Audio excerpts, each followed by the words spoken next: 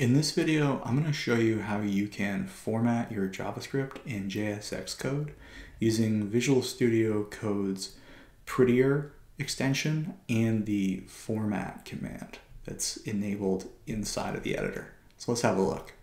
We have a project here that's using some React code, and it looks okay, except for these lines are very long, and some of these should be broken out across multiple lines. Now we could go through here and just manually do this.